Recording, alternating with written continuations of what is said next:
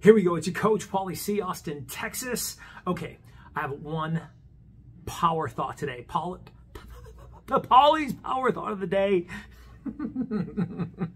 Compromise your standards, compromise your income. Okay? Compromise your standards, compromise your income. So look, what are your standards around prospecting? Who you prospect when, for how long, on which days, where is it in your calendar? What are your standards on pre-qualifying an appointment? Being able to ask better questions to find out, is this somebody you should really be going out on an appointment with?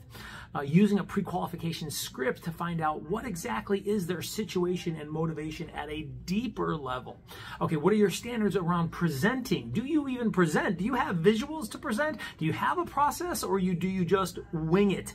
Because, hey, look, some of you are just winging it. How's that working out for you on your conversion rate, on how many actually appointments you set a week, on what your standards are for how many appointments you should even set a week?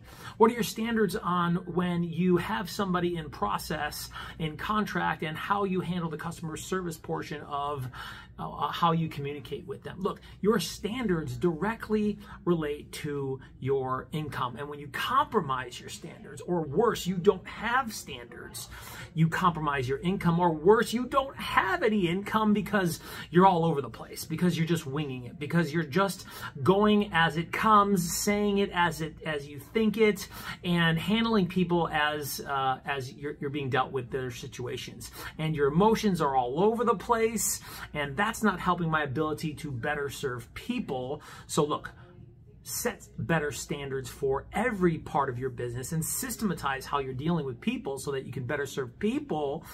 Set high standards, have high income. Real Sales Talk.